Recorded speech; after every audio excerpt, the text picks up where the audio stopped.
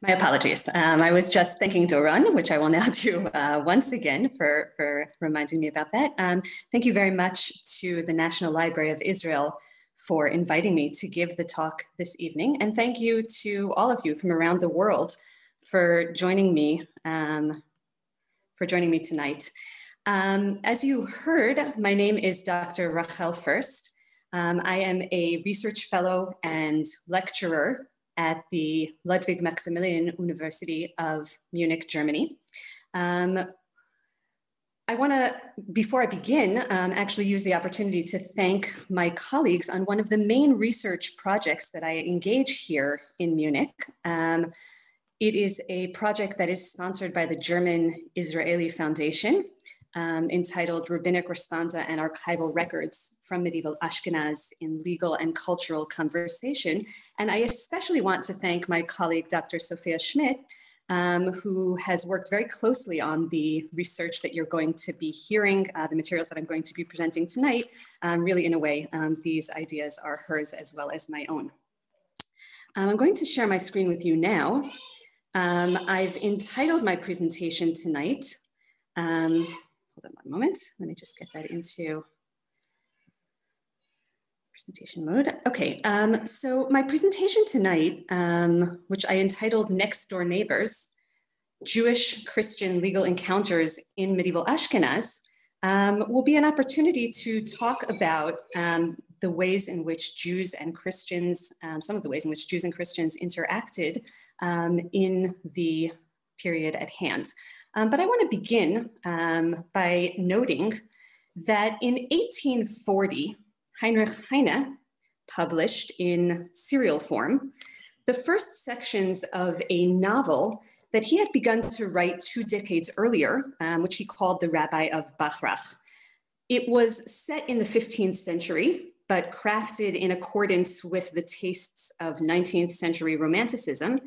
And his tale focuses on a fictional Rabbi Abraham and his wife, the beautiful Sarah, who flee their hometown on the Rhine late one Passover night to escape an impending blood libel. Though it was never completed and it is not considered one of Heine's finest works, nonetheless, this novel is significant for its portrayal of medieval Jewish life and particularly for its depiction of the Frankfurt Judengasse, or Jewish alley, where the couple arrive after a night-long journey down the river. When they reach the famed Jewish neighborhood, which was separated from the rest of a city by a desolate, empty place, according to Heine, the protagonists are confronted with high walls and an imposing gate that is locked with iron chains, and that was meant to shut off their co-religionists from the mob. To enter, they have to appeal to soldiers of the municipality who controlled the population's comings and goings from a watch house that was adjacent to the gate. And here Heine writes, Frankfurt's Jews lived crowded and oppressed with far more vivid memories of previous sufferings than at present. Now, Heine's evocative description of the 15th century Judengasse was based loosely on the Frankfurt ghetto of the early modern period and on the vestiges of that neighborhood that he was able to visit in his own day. In its pathos as well as in its details, Heine's representation is in line with the historical approach of his contemporaries, some of the early proponents of Wissenschafts des Judentums, the science of Judaism. Enamored by the literary flair and the supposed worldliness of medieval Sephardic Jewry, these 19th century scholars scorned the Ashkenazic Jews of Northern Europe as pious and backwards, as a people whose cultural endeavors and intellectual pursuits were restricted, as far as they were concerned, to Talmud study and prayer, very eager to dissociate themselves with this heritage and to forge what they considered a new and enlightened European Jewish image. These scholars, these Wissenschaft scholars, portrayed the pre-modern Jewish experience in Northern Europe as insular and closed off from the general environment, as characterized by passive suffering and punctuated by an unending series of persecutions.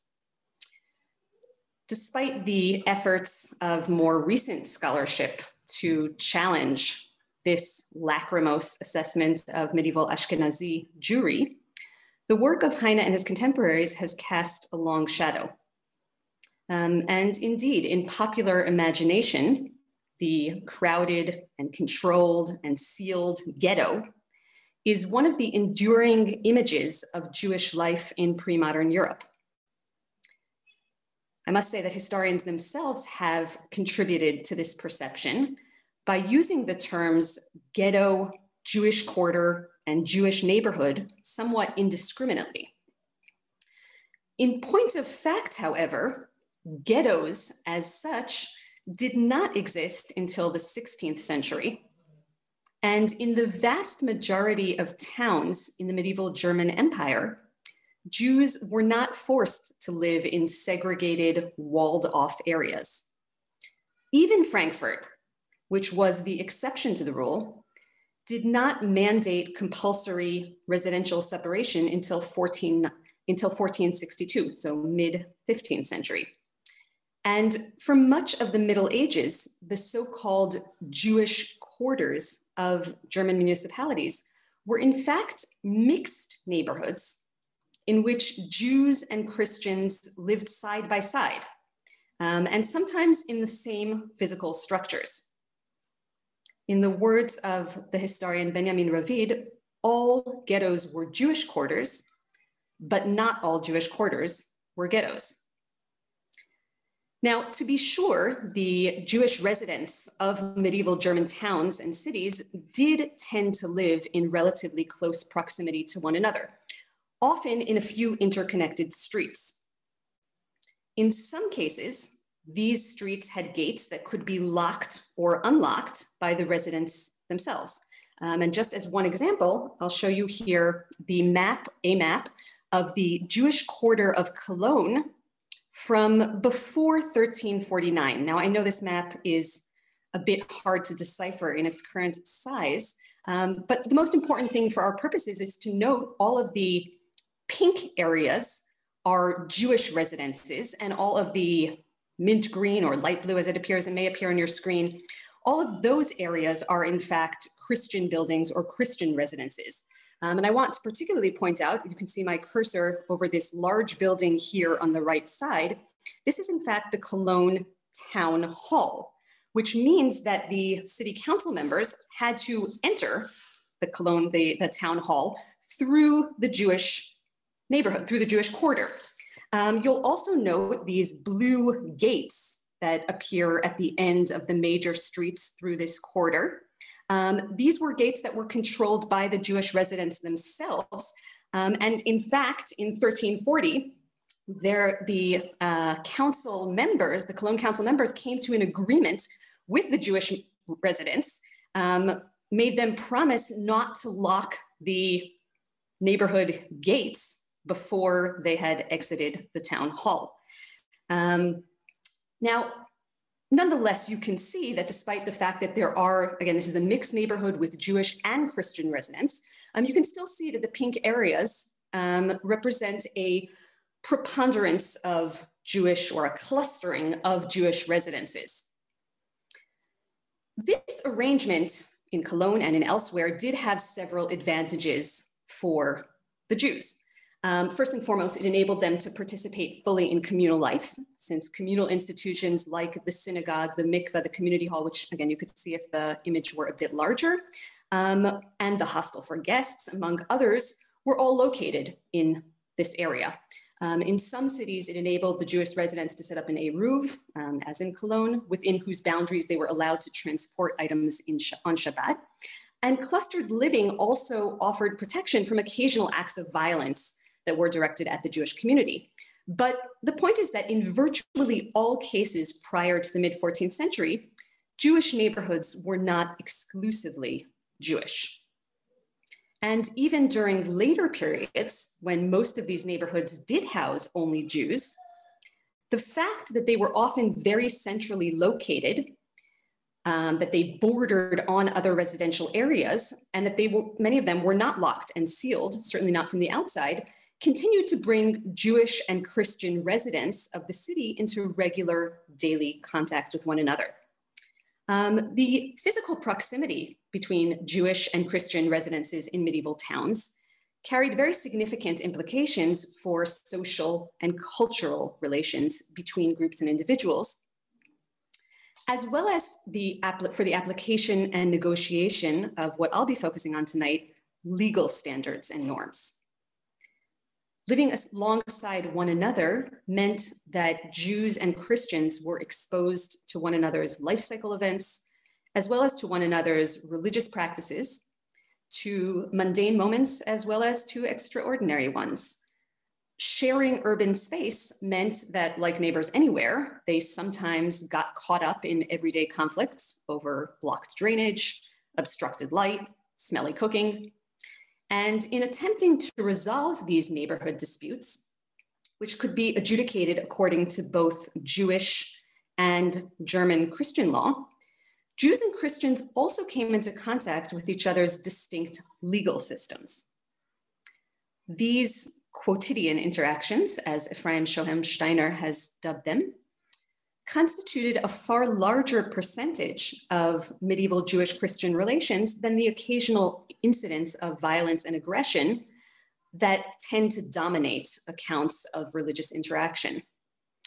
But despite historians' turn to what we might call microhistory or Alltagsgeschichte in recent decades, and their ever more concerted attempts to uncover the history of the so-called non-elite, neighborly relations between Jews and Christians remains an under-examined facet of medieval European history.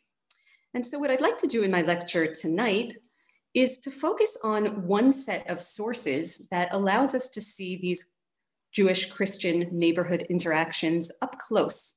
And that is legal documents of different natures that showcase disputes over the rights to light, to air, to privacy in the very densely packed Jewish or Jewish-Christian neighborhoods of medieval German towns. This will be an opportunity to consider how Jews and Christians dealt with the overlapping legal as well as social and cultural spheres that they inhabited, and how their legal negotiations impacted and even shaped the neighborhoods in which they lived. Now, I'm going to be focusing on the medieval German Empire, as I said, and I just want to say a word about what I mean by that. This map that you have before you, which shows the major Jewish settlements around the year 1200, and you can see the pink outlines more or less the German Empire of the medieval period. The very first individual Jewish families that we can trace settled in this area, probably in the 9th century, maybe a little bit earlier. And the establishment of traceable recorded communities really dates to the late 10th, 11th century. And we're going to be looking at what sometimes is called the High Middle Ages, the period that spans through the major migrations and changes that followed the Black Death of the mid 14th century and into really the beginnings of the 15th. Now, sometime in the 1270s, or perhaps 1280s, Rabbi Meir ben Baruch of Rothenburg, who was one of the foremost Jewish legal authorities in the German Empire, issued a ruling on what was ostensibly a rather mundane property dispute. A man who was called Reuben in the sources owned a home in an unspecified German town, and he had open windows in a wall that overlooked his Christian neighbor's property. And again, think back to that map of the Jewish quarter of Cologne, and you can understand how this might have taken place. Sometime later, the Christian neighbor sold the said property to another Jew who was called Simeon, again, as far as the sources are concerned. Simeon was not pleased with Reuben's direct line of vision into his new property, as he felt that it violated his privacy, and he demanded that Reuben block up the openings. Reuben refused. He insisted that he had pre-established rights to the light and to the air that his windows provided, which was a very valuable commodity in the increasingly crowded medieval cities. Now, in his response to this neighborly squabble, Rabbi Meir recognized Simeon's rights to privacy, and he dismissed Reuben's counterarguments, asserting that Reuben had not acquired the right to maintain his windows either by Jewish law or by local German law. Nevertheless, he advised his questioners that Simeon would have to remedy the situation himself, and he could not force his neighbor to reverse his actions. More specifically, he ruled that Simeon could not compel Reuben to block up the windows himself, but he could build a wall at the edge of his own property that effectively restricted Reuben's vision. And he was allowed to do this even if in the course of so doing, he deprived Reuben and his household of the light and air that they desired.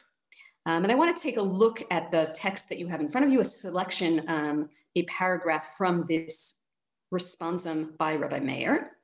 What did the non-Jew sell to Simeon? He asks. All the rights that he had regarding his property.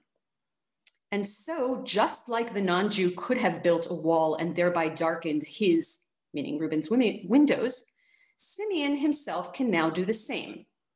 However, he cannot force Reuben to make the effort to block up the windows himself, although he could have done so if Reuben had purchased the property from a fellow Jew. A Jew who purchases from a non-Jew is like the non-Jew. And the non-Jew who sold to him would not have been able to force Reuben to make the effort himself to block them up, for it is not so according to their, meaning German or Christian law. Rather, if the non-Jew wants, he builds a wall opposite him. Behold, he is like the non-Jew and no more. Now, a careful reading of the entire responsum by Rabbi Meir reveals that it was guided by Jewish legal tradition.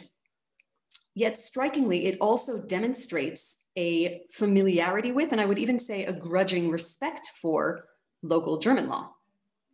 When a Jew purchases property from a non-Jew, Rabbi Meir argues, local legal norms, rather than halakha or Jewish law, become the relevant standard for determining the rights of the two now Jewish neighbors.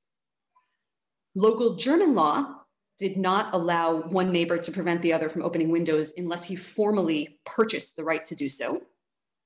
But it did allow each property owner to build whatever he wished within his own property, and this rule, Rabbi Meir asserted, would apply to the subsequent Jewish neighbors as well.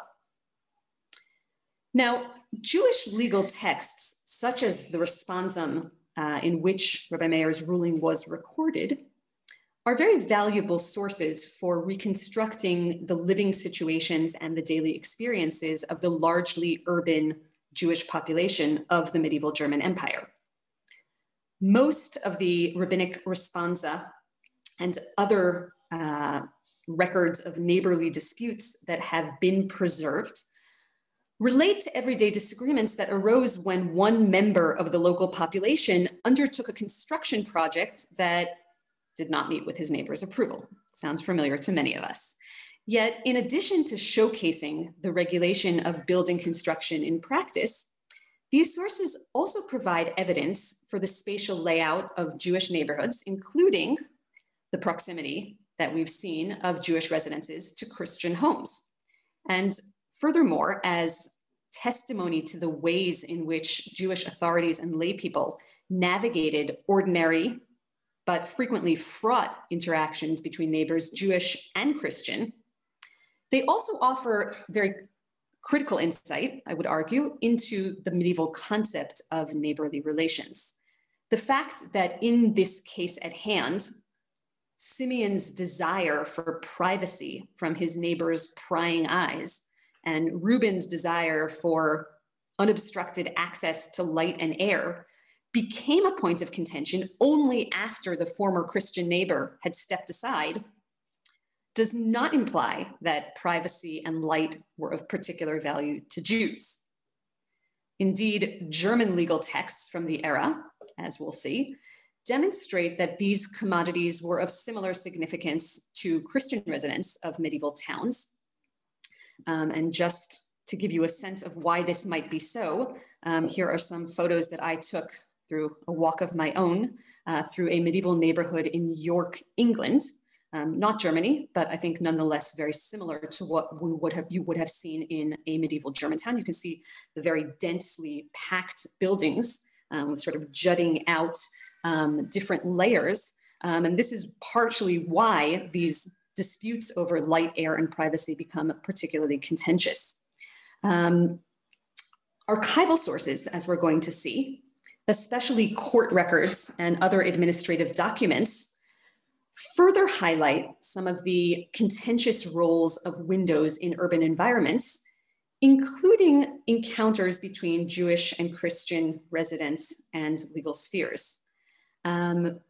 Nonetheless, juxtaposing the Jewish sources like the one that we saw with these local German records confirms the distinction between Jewish and German law that Rabbi Meir articulated. It turns out he knew what he was talking about. Jewish law contains extensive regulations pertaining to the rights and obligations of neighbors, including those that govern building construction in general and the opening of windows in specific. Underlying the rules that are outlined and discussed in the Talmud is the assumption that a person has a right to be protected from his or her neighbor's gaze. This right restricts individuals from making structural changes to their own property in a manner that threatens their neighbor's privacy. Yet Jewish law also recognizes an individual's right to light and by extension air, and is aware that it might conflict with the former, with the privacy. The Talmud and later law codes provide instruction as to how to navigate some of these situations. So according to the Mishnah, which is the oldest strata of Talmudic law, in Tractate Bava Batra, in a courtyard which he shares with others, a person should not open a door facing another person's door, nor a window facing another person's window. If it's small, he should not enlarge it, and he should not turn one into two. On the side of a public thoroughfare, however, he may make a door facing another person's door and a window facing another person's window. And if it is small, he may enlarge it, or he may make two out of one. It's a distinction between two buildings facing one another in the private sphere and those that face a public thoroughfare, where it's understood that more people will be gazing. Commenting on a related passage that prohibits the building of a wall too close to the pre-existing wall of a neighbor's house, the Babylonian Talmud, also here in Tractate Bava Batra, comments, if there are windows in the neighbor's wall, he must leave a clear space of 4 cubits, arba amot is the Talmudic term, whether above or below or opposite. And in a Baraita commenting on this, it is stated that a space must be left above so that he should not be able to peep into the other one's room, and below so that he should not stand on tiptoe and look in, and opposite so that he should not take away his light. That is to say, if built in a manner that does not comply with Talmudic recommendations, the windows and doorways in a person's home might well be a threat to her neighbor's propriety, insofar as they provide a direct line of vision into the abutting or adjoining homes. Although, as we've seen, the Talmudic rules were not the only ones that informed the decisions of medieval Jewish legalists, this heritage unquestionably guided the attempts of Jewish judges to resolve similar neighborly disputes throughout the period that we're talking about, throughout the medieval period. Now, in contrast to Jewish law, Medieval German law did not, in principle, regulate the rights and obligations associated with neighborly relations. Classical Roman law, which inspired much of late medieval Western legal thought, included various legal servitudes that pertained to windows and light. In other words, it required property owners to comply with certain restrictions to their own rights in order to protect their neighbors' rights. But these concepts were first integrated into German town ordinances during the 15th century in the context of a more general and relatively late reception of Roman law in German lands. So thus, for example, it wasn't until 1479 that the city of Nuremberg issued regulations that prohibited individuals from opening windows in pre-existing structures that overlooked neighboring properties. And according to the regulations, these windows had to be blocked up unless they were already in place for at least 30 years. That being said, it's also the case that some versions of the 13th century Sachsenspiegel, an important German law book, did contain a rule prohibiting the construction of windows that overlooked a neighbor's courtyard. And similarly, some town statutes from this earlier period, particularly for municipalities in the northeast region of the empire, included regulations that pertained to the rights to light and air in specific neighborhoods. However, in the medieval German Empire, issues that were concerned building construction and structural changes that were not addressed by these very rudimentary and local regulations were usually negotiated on a case-by-case basis, often in the context of house sales. Specific provisions would sometimes be written into the sales contract and thereby established legal precedent for use in the later adjudication of disputes that might arise between neighbors, including those that followed a subsequent sale or transfer of ownership. As town residents, and by the way, I just wanted to show you now from Germany. These are, again, some pictures that I took on a walk of my own from the town of Rotenburg ob der Tauber, where you can see a little bit of what these medieval windows looked like. They were oftentimes closed by wooden shutters. They were sometimes covered by sort of porous material. Glass was used very rarely, certainly in private residences during the period under discussion. So they really did let in not only light and air, but sometimes unwanted sounds, smells, etc. as well. Now, as town residents, Jews were not strangers to the German practices that I just described. They also drew up these kinds of contracts, again, oftentimes in the context of house sales, and particularly when they engaged in real estate transactions that involved their Christian neighbors. And as a matter of fact, an example of this practice is on display in another ruling that was issued by the very same Rabbi Meir of Rotenburg. Again, during the latter half of the 13th century, and in response to a property dispute that had arisen under circumstances very similar to the ones in the first case that I mentioned. In this second case, which might have occurred in Würzburg or its environs, a man named or called Simeon purchased property from Reuben's Christian neighbor.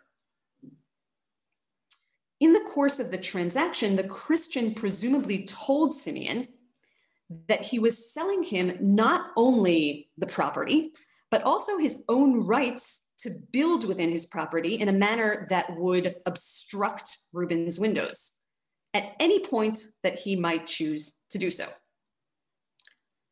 Following the sale, Simeon came to a local Jewish court headed by the judge Rabbi Menachem ben David, and he demanded that Reuben block up the windows that overlooked his newly acquired property. Now, as per the question that appears in front of you,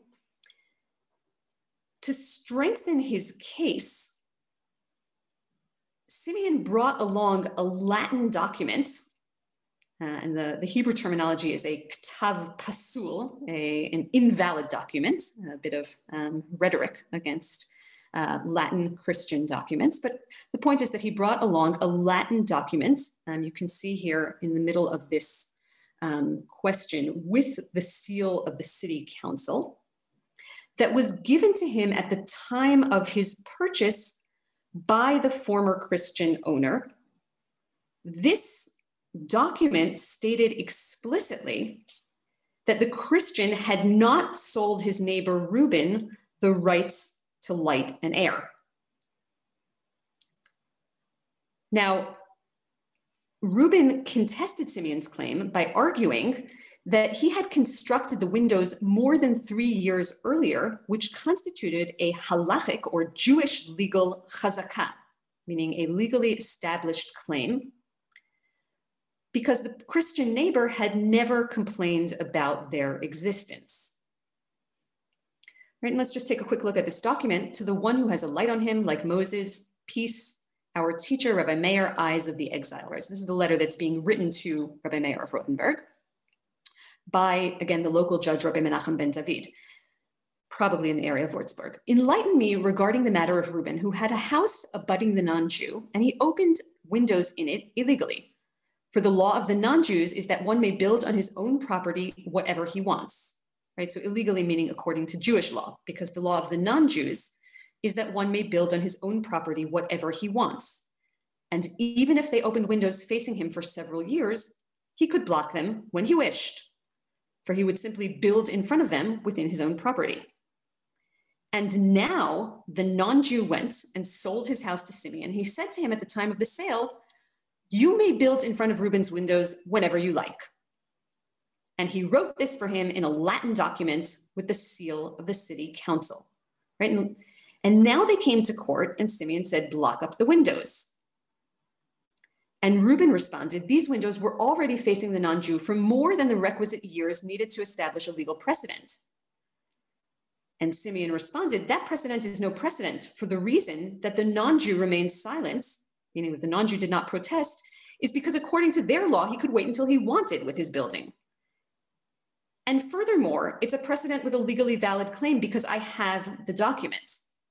Right, so in other words, we have two Jews here in a Jewish court locked in a dispute about their conflicting desires, their conflicting property rights, one of whom is arguing that according to Jewish law, his now Jewish neighbor has no right to obstruct his air and his light, and the other arguing that according to local German law, and particularly in accordance with this Latin document that he has brought into the Jewish court, he has every right to do exactly that.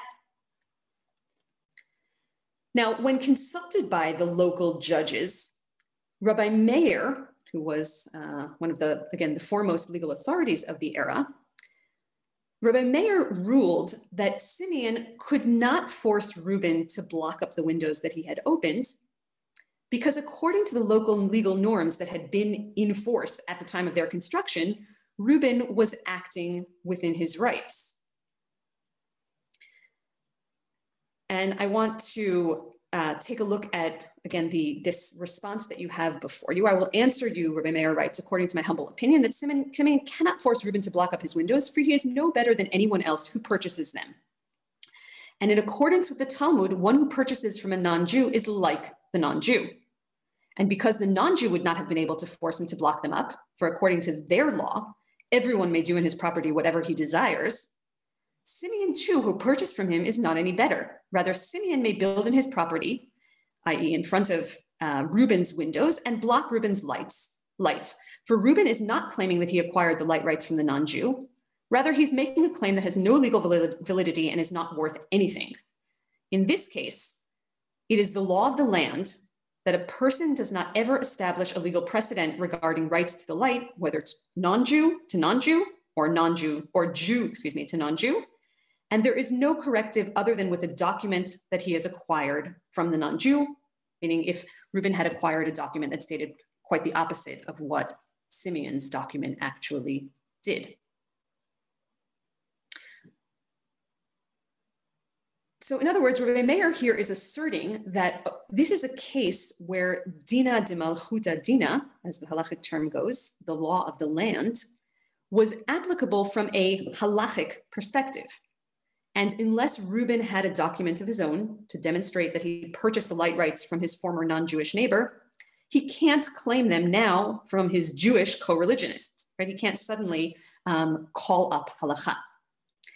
Here too, like in the previous case we saw, Rabbi Meir's ruling demonstrates a very detailed knowledge of local law. And his response here refers to actually two distinct types of documents that could be used to establish the rights of property owners. And his legal argument actually takes all of these into consideration, excuse me. The first document that Rabbi Meir alluded to, right, the one that Simeon brought into the Jewish court, was a document issued by the former Christian owner at the time of the property sale. And it was essentially an appendix to the house sale itself. Now, the archival collections that exist demonstrate that there is, in fact, this type of document was in fact used in the context of house sales, both private and communal, between Christians and Jews, as well as among Christians throughout the period under discussion. So just by way of example, in 1375, municipal authorities in Frankfurt confirmed that the Christian Konrad zu Loewenstein sold a house to the Jew Fivelin of Dieburg that was located next to Konrad's own home. And the German sale contract, you have the original on the right, that is today preserved in the Institute for Stadtgeschichte in Frankfurt, contains several clauses that prohibit Konrad and future owners from introducing changes to the structure of the neighboring building, in other words, the one that remains in his possession. So as the document states, we, the mayor, judges, and council of Frankfurt officially declare with this letter that Konrad of Loewenstein, our colleague and fellow councilman, is standing in front of us and declares that he sold and handed his house and estate, which is currently inhabited by Jocelyn of Marburg, to the Jew Fivelin of Dieburg. With regard to the shared wall next to the well, neither neighbor should build a structure that would block the other's light. Neither Konrad nor any other owner of the stone house should open windows, lights, or doors that might disturb Fivelin or his heirs or any other owner of the aforementioned house. The doors and windows that are currently facing toward Fivelin should be sealed up by Konrad. Now, in contrast to this particular document, there are also other documents that stipulate the new owner must implement certain structural changes, while others describe this, that they must maintain the status quo of the buildings that they purchased. But the point is that we can assume that by including such clauses in sales contracts, this was a fairly standard practice, as the documents of this nature that have survived in archival collections likely represent only a small sampling of those that were actually issued. Nevertheless, court records and the responsa themselves suggest that these kinds of documents were not always effective in preventing or averting the conflicts that they were designed to avoid, again, as we all probably are familiar with from our own legal situation. And I just to give you a sort of visual sense of this, what you have here before you, this is not the document that we just read, but it's an arbitration agreement between the Jew Hesman and a Christian religious order from March 1378 in Wien. It refers to again, it's an arbitration agreement that refers to a sort of multi-layered property dispute between this Jew Hesman and the Christian religious order whose property his own abutted. And in the course of this, this particular arbitration agreement that was issued by the Wiener Stadtrat, it assured, again, this was a multi-layered property dispute, it assured Hesman the right to add a toilet into his courtyard, but it in fact ruled that he was not allowed to open another window into the shared courtyard in the course of his building renovations. And this is the kind of document that someone like Hesman would have probably held onto in order to use in the future as proof for the building rights that he had acquired. Now, although Jewish law, as we discussed, does regulate building construction in accordance with much more generalized rules and guidelines, we also know that medieval Jews themselves sometimes drew up documents that very much resembled these individualized contractual agreements that were used by their Christian neighbors. And the Judenschreinsbuch, which is a very unique register of Jewish real estate transactions in medieval Cologne again, contains several such examples. The image that you have before you is a sample image, a sample deed for a house sale from 1281. It's not the one that I am going to discuss, because the one that I'm going to discuss was damaged and the image is unreadable. But this is what the Hebrew document, which was attached in this unique book, which was attached to a Latin version, a Latin document. This is roughly what it would have looked like. Now, one particularly relevant entry for our purposes is also from 1281, and it refers to the purchase of 2/3 of a house by Simeon bar Jacob and his wife Hannah from a woman named Gutheil and her sons.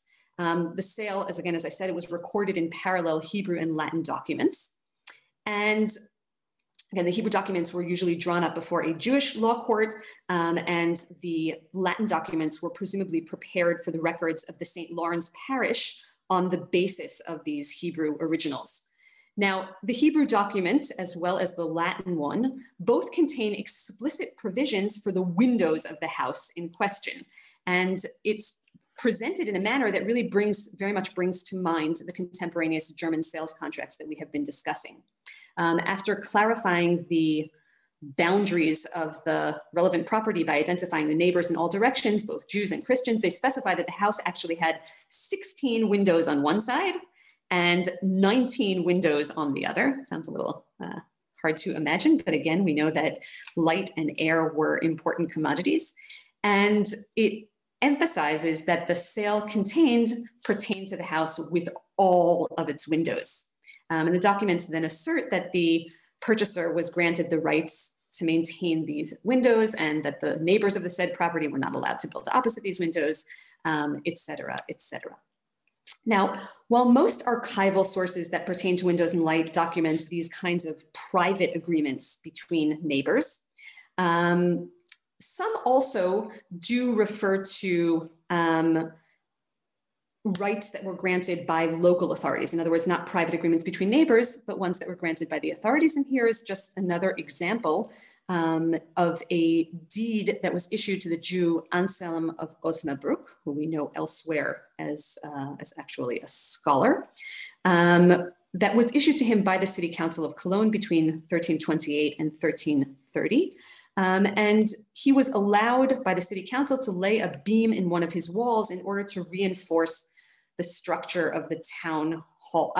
He allowed the city to put a beam in one of his walls in order to reinforce the structure of the town hall, which bordered his property. And in the privilege, as we saw in that original Cologne map, and in the privilege that the council granted him, they explicitly allowed the opening of doors and windows in the direction of the street in exchange. Now, as we noted, neither the responsa nor the documentary evidence that has survived suggests that the lines of sight that were afforded by open windows were cause for particular concern between Jewish and Christian neighbors, right? Indeed, both of the rulings that we saw by Rebbe Meir of Rothenburg refer to conflicts that arose specifically when property sales made neighbors of two co-religionists, two Jews. And they recorded agreements between Jews and Christians that pertain to opening windows as frequently as to closing them.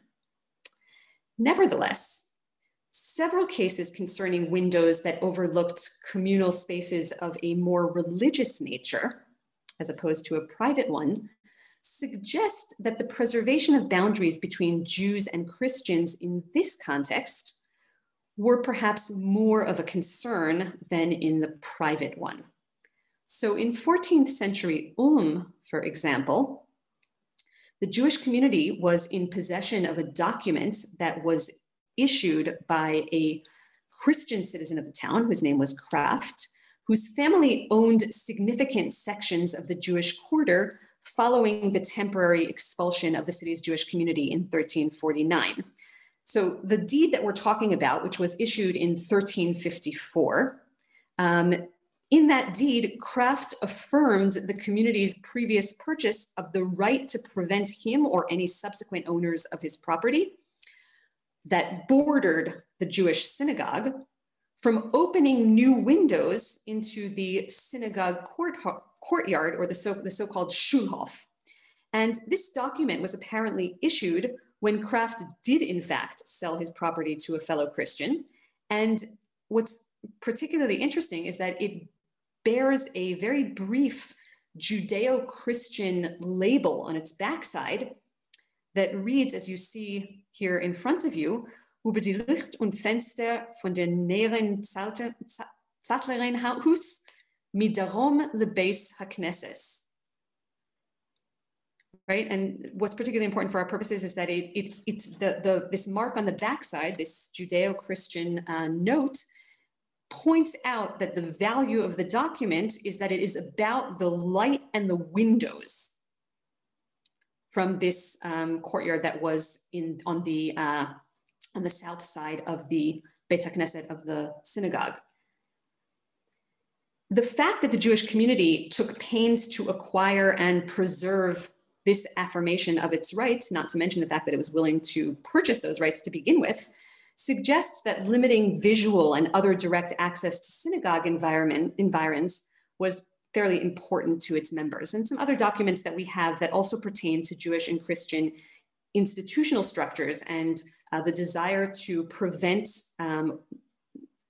members of the opposite religion from opening windows into these institutional areas, again, suggest that perhaps there is something that is a little bit different about the neighborly relations between Jews and Christians and, as I said, religious property of a religious nature, but that's something that I believe requires a little bit more examination. Before I conclude, I wanted to just show you this photo that I really love of the old synagogue in Erfurt, whose oldest windows, the rose window that you see in the center and those sort of pointed windows along its sides, do date to the late 13th century, so very much to the period under discussion. You can see here that in addition to all these different windows, some of them are in fact boarded up, perhaps in the manner of the requests that we have been reading about during some of these neighborly disputes. Now, in the sources that we have surveyed, rabbinic and archival alike, these sources provide very striking evidence, I would submit, for the deep embeddedness of Jews and Christians in medieval urban spaces throughout the period in question. So prior to the mid-14th century, and to recap, Jews were not living in closed ghettos, and the so-called Jewish quarters were often mixed neighborhoods in which Jews and Christians were literally next door, or perhaps we should say next window neighbors. Indeed, in some of the cases that we examined, Jewish and Christian residents even shared physical structures.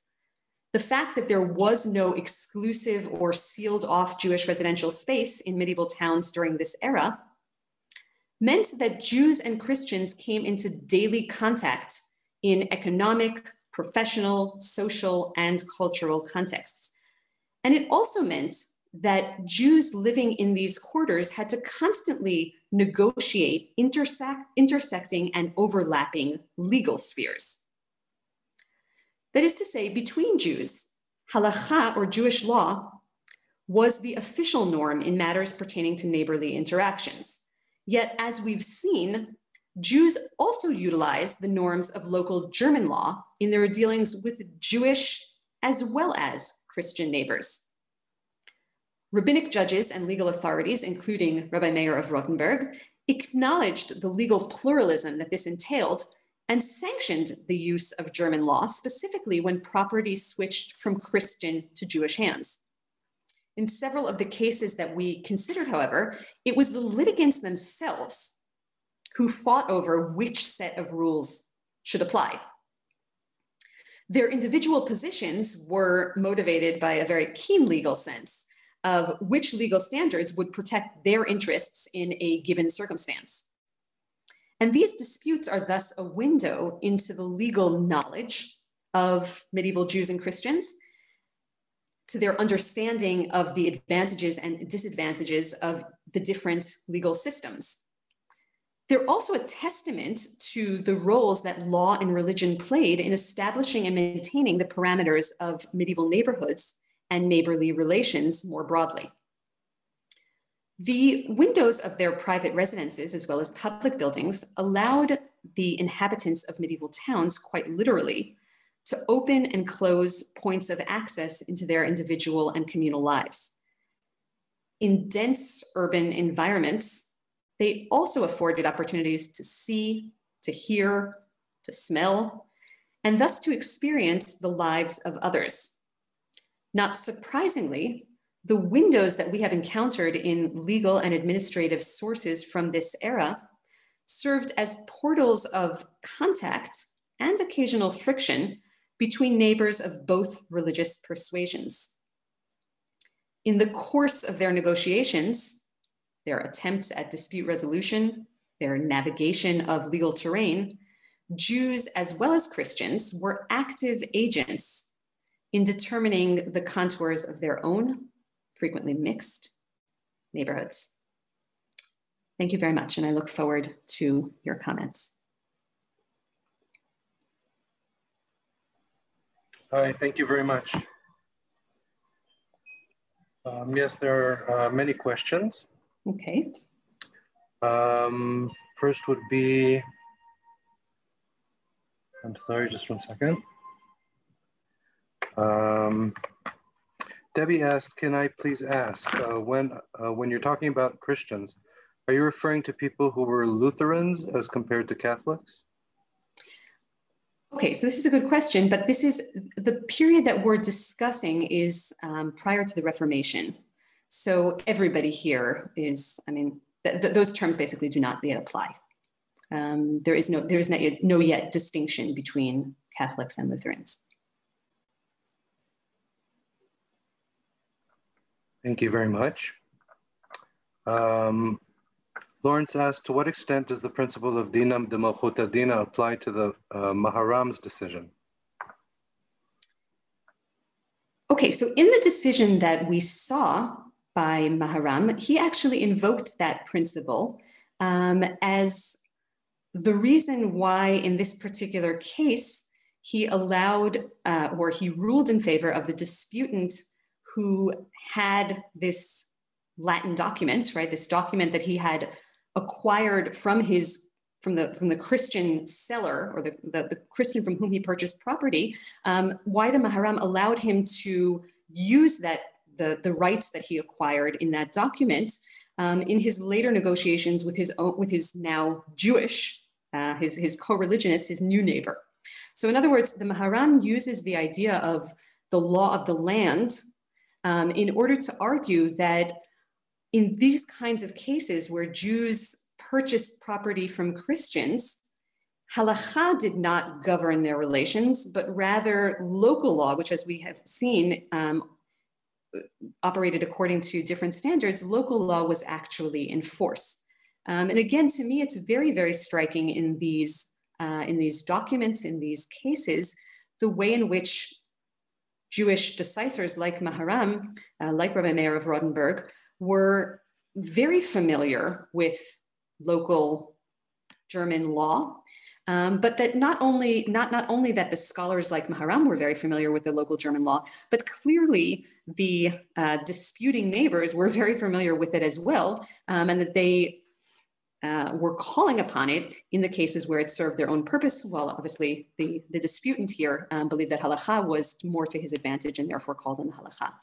So in other words, I think that these cases show us very much the extent to which not only the scholars, but also ordinary individuals had the extent to which they had knowledge of these overlapping and intersecting, yet very distinct legal systems. Thank you very much. Phyllis asked, how common were property agreements written in Hebrew? Who was competent to write such agreements? Okay, so the one that I showed you, and perhaps I'll just move back to that particular slide. I imagine that you're referring or alluding to these deeds that I mentioned from the Judenschrein's Book of Cologne. As I said, this is a very unique set of documents. It may not have been unique in original, but it's unique in terms of what has survived because there are corresponding Hebrew and Latin documents here. The Hebrew documents were drawn up before a Jewish Beit Din, a Jewish court, and they were presumably the originals, and they referred to property sales between Jews for the most part. And the Latin, again, what we assume are copies or later versions, were prepared for the local parish in which the Jewish quarter was housed, who actually kept records of all of these house sales, all of these documents that occurred in the Jewish quarter of Cologne. But to answer your question perhaps more directly, when Jews sold property to one another, it would not have been unusual for them to draw up Hebrew documents, Hebrew contracts. They probably would have done so before a local Jewish court. That court might have been led by scholars. It might have been led by local community leaders, and they would have drawn up these Hebrew documents. So I don't think it was not unusual in sales between Jews. What is also interesting is that sometimes in sales between Jews and Christians, even when the documents that were drawn up were in Latin or in German, sometimes the signatures are actually, we do have cases where there are Hebrew signatures. And that's perhaps a whole nother topic that some of my colleagues have explored, but that sort of multilingual documents where you have Hebrew signatures, and again, sort of the efficacy of a Hebrew signature, even on a Latin document, is again, sort of a separate but very interesting topic that perhaps relates to your question as well. Thank you very much. Catherine asked, if a Jew lives in a house which has 16 windows, are we looking at a home of one of the parnasim of the community? Is this a reflection of the wealth of the Jew? Okay, so that's a very good question. What I want to remind you is that in some of these sales contracts, people were buying and selling portions of houses, right? Sometimes they were selling a third of a house, or even a fourth of a house, or a sixth of a house. So some of these houses, and again, if you think back to some of those photos that I showed you with, layers and levels built onto them, were multi-residential structures. So the fact that it had all of those windows did not necessarily indicate that it was one individual who was the owner of the entire house, who was, yes, would have probably been wealthy. But some of these were multi-residential structures, and windows that were, again, just thinking back to that picture of the Cologne synagogue, windows that had been built and opened at different periods of time by different residents. Thank you very much. There are many compliments in the chat room. I'll be sure to send you the transcripts so you can read them yourself. Lawrence asked, when did this kind of relationship stop and separation was more affirmatively affected?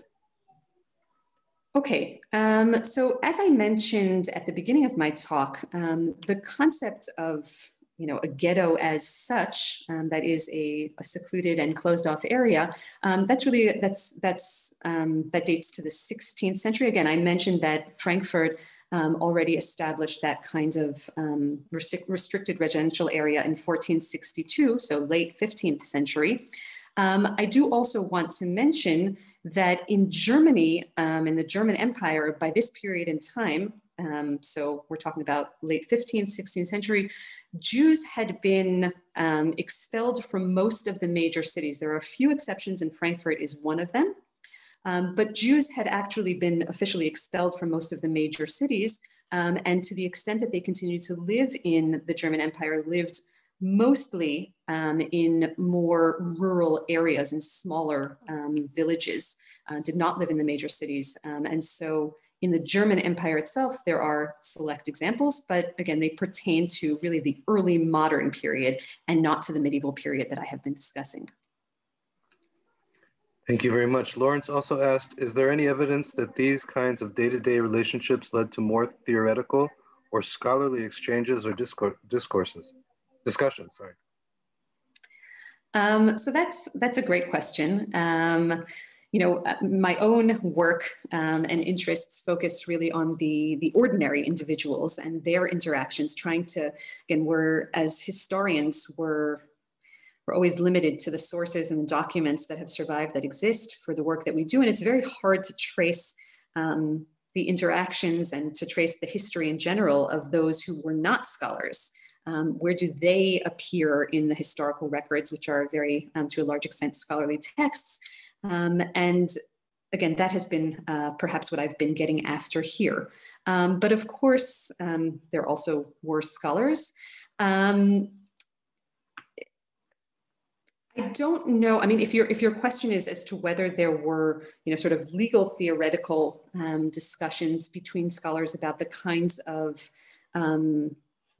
laws and legal theories, perhaps that drove some of these different kinds of approaches to building regulation and whatnot. I don't have a very direct answer for you. I don't know that they led to direct scholarly exchanges on those matters.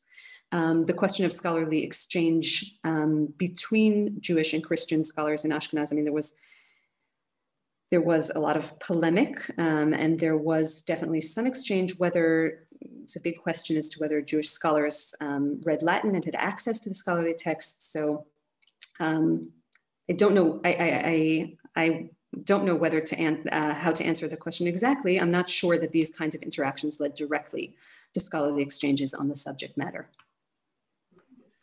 Thank you very much. There's one last question, but before I ask, I just want to say thank you again to everybody for being here. I want to thank you, Dr. Furst. And the last question will be, what is the value of examining the different kinds of historical sources you've discussed, rabbinic responsa versus various archival records? Thank you very much. Thank you. Thank you again for moderating this panel. I'll say that just before I answer and we conclude. So we've looked at over the course of my talk today, we've looked at different kinds of legal records. We've looked at rabbinic responsa. We've looked at archival and documentary records of various natures. And I think each of these different kinds of records really provides a different perspective onto, again, the specific disputes at hand and the legal knowledge, as I said, and the legal interactions of Jews and Christians in these cases. But they also highlight different aspects of what Jews and Christians knew and how Jews and Christians negotiated these different kinds of legal spheres. And I think that the responsa in particular, what we see, let me just backtrack for a moment, what we see in the archival sources are the different ways in which Jews were active members of their local communities. The Jews had building rights. The Jews sometimes won their cases. They sometimes lost their cases.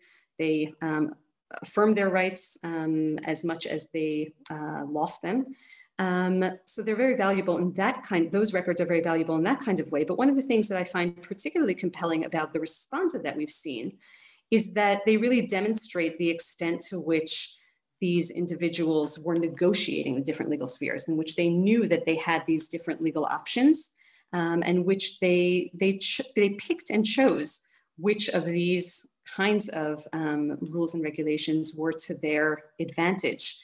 And their ability to do that is something that we sometimes miss in our understanding of what the medieval Jewish experience was like.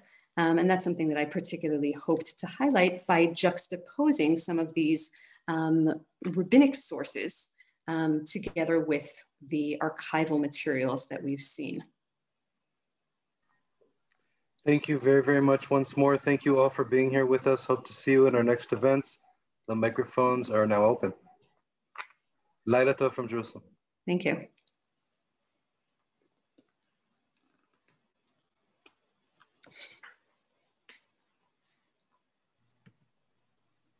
Thank you very much, Dr. Furst. This is Ira Brander speaking. We enjoyed it very much. Thank you. Thank you for being here. Again, I miss being in the actual reading room of the National Library in Jerusalem, but I have to say that being in this virtual reading room allows a lot more, many more people to participate and many more people to be part of the National Library experience. So I'm grateful for that. I'm grateful to all of you for attending. A very fascinating lecture. Thank you. Thank you very much. This is Doris Ruiz-Strauss. Thank you. Thanks again to everyone who is here. Thank you. Okay. It's really, I'm scrolling through some of your your pictures now and names. It's fun to see all of you who are here. Hi, Rachel, from David. Hi there.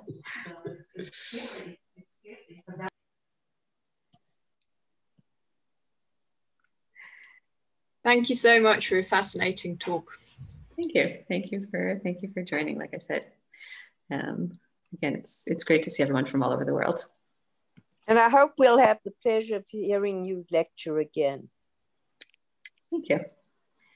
Thank you very much for a fascinating lecture. Thank you. Thank you for the support.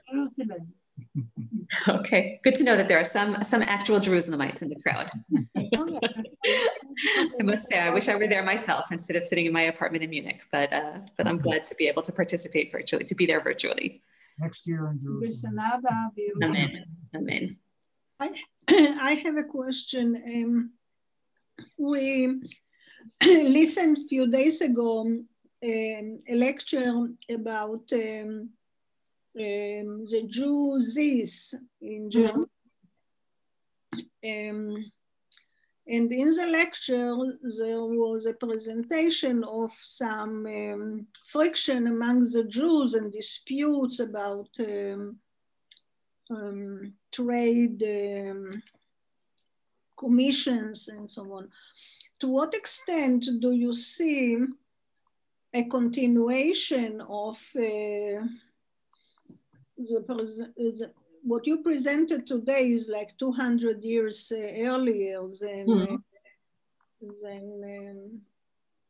the case of the Jews is. Do you think that this kind of disputes among Jews in the German Empire during the next 200 years from the time that you described today has led to some decrees against the Jews? What a good question. Yeah, so I mean, I don't want to answer specifically with regards to Yud-Sus. That's perhaps a question for Professor Minsker and not for myself. You know, I'm certainly not the expert on that. And I would also say that as someone who focuses on the medieval period, it's a little bit hard for me to say how it translated into the following period.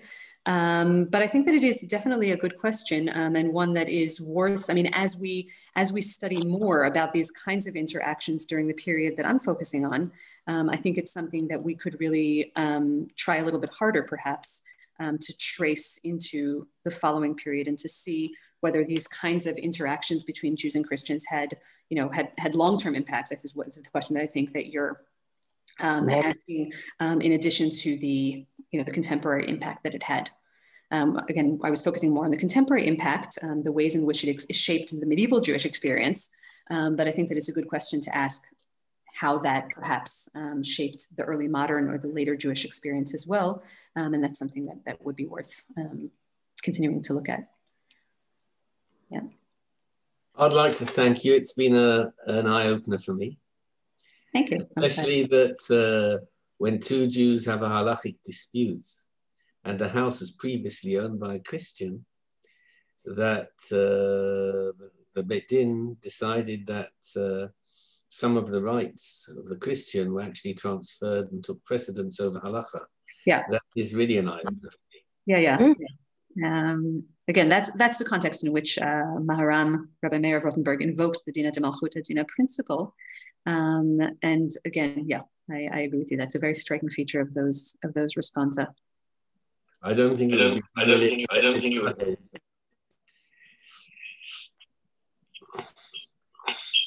What evidence do we have of how the local authorities, to what extent the local authorities recognized the autonomy of the Jewish courts?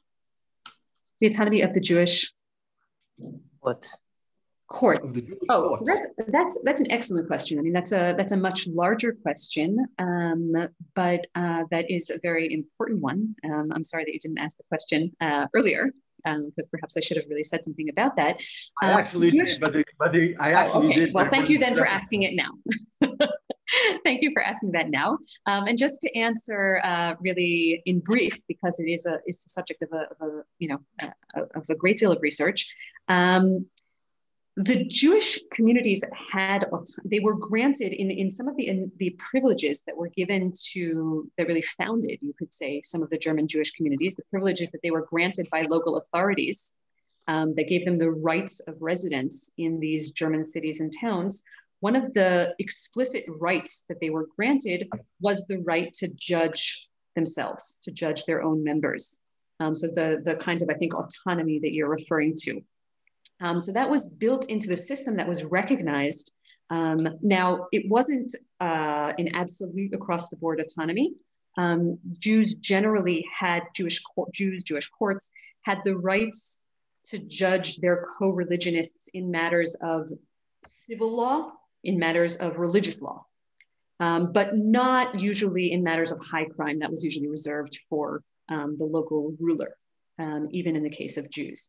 But virtually all matters of civil and religious law, Jewish communities, Jewish courts had autonomy. That does not necessarily mean in practice that all Jews turned to Jewish courts to adjudicate these kinds of issues.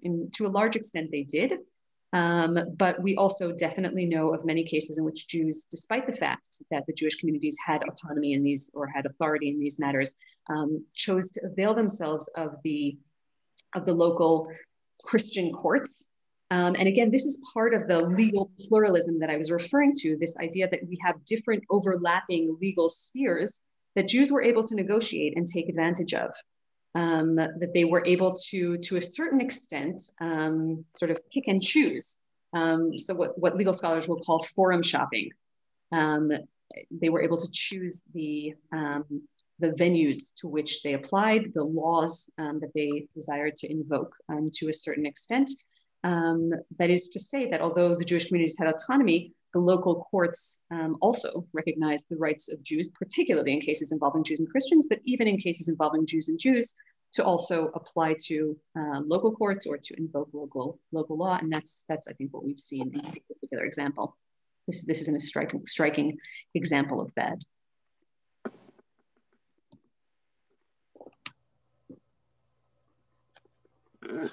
Answer the question.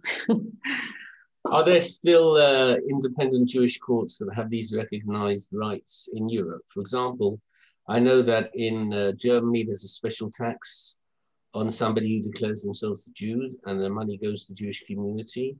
I know that in Holland, there are very high extra taxes for Jews that belong to a Jewish community. And I'm British originally. I mean, I live in Yerushalayim, but I'm British. I don't believe that's the case in Britain, but I do believe that in certain countries in Europe, these rights still exist. Yeah, so I think I just want to untangle a little bit of that. I mean, generally speaking, this kind of autonomy of Jewish communities, Jewish courts that I was discussing just a moment ago, that more or less came to an end with emancipation. Emancipation, that is, the gradual acceptance of Jews as citizens of European countries in 18th, 19th century, early 19th century, that more or less spelled the end of Jewish legal autonomy in those kinds of ways. What you're referring to, it is actually, it's usually referred to as a church tax. It's true, and that does continue to exist in Germany till today. But that's about individuals opt, today it's voluntary, individuals opt into particular religious communities, and then kind of the government earmarks a portion of their taxes for the religious community, but it doesn't really have to do with legal autonomy as such. So I think that that's a separate issue. Thank you. Yeah. If you have time for one more question, sure. When you mentioned about as the empire expanded, the Jews were I guess they were forced out of the cities, I'm guessing, or they were out of the cities. How were they accepted in the small villages and towns, or how did that work? So that's a subject of a lot of really interesting research that some of my colleagues have done. Again, we're talking now for the most part in the period slightly later than the one that I was focusing on. So right. We're talking about most of the major expulsions of Jews really began at the end of the 14th century and happened over the course of the 15th century. Into the beginning of the 16th century. And again, first of all, it elicited or inspired, you could say, great waves of migration of German Jews, both eastward to Eastern Europe, as well as southward to Italy. I just want to be clear that, again, when we're talking in Germany, there was no across the board expulsion of Jews the way that there was, for example, perhaps the most famous case of Spain and Portugal. Right, that never happened in Germany. In Germany, because of the way because of the political arrangement, which was much more localized, the expulsions happened on a much more local level. So from individual towns rather than from the empire as a whole. The political system didn't really allow for that. Now, again, while this did precipitate major migrations of Jews out of Germany, there were also many Jews who stayed local. And again, they left the cities where they had been expelled and they migrated, as I said, to the countryside, to these, sort of rural communities. Some of them continued to do business in the cities that they had presumably been expelled from. So an interesting feature of early modern, German urban life, you could say, is that Jews actually appear in the court records, for example, of cities where they presumably did not exist, where they had been expelled. And this is a product, again, of the fact that many Jews lived in the countryside, but as I said, did business, went into the cities during the day, even though, again, officially that was prohibited, but we know that it continued to happen. How were they accepted in the rural communities? Again, first of all, it changed the nature of Jewish life dramatically. The German Jewish communities were never enormous. They were never of the size of the Jewish communities in the South, even during the period that I'm discussing and even in the big urban centers. But nonetheless, when we talk about these rural communities, we're talking about a handful of families, if that much. So obviously it changed the fabric of Jewish life very dramatically. And that's a very interesting study in and of itself, as well as their acceptance by the local communities. Great. Thank you very much. I really enjoyed the talk. Thank you. Thank you. Thank you for joining. Rachel, thank you so much. It was so enlightening. I have another hour full of questions that I could ask. I hope we get to meet again by Zoom or otherwise.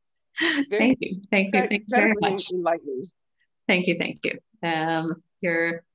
You're welcome to also look me up and to email any burning questions that you have after this session is over. Okay, great. Thank you. You're welcome. Thank you all once more, and Laila Tov from Jerusalem. Thank you very much. For your help with all of this. Wonderful.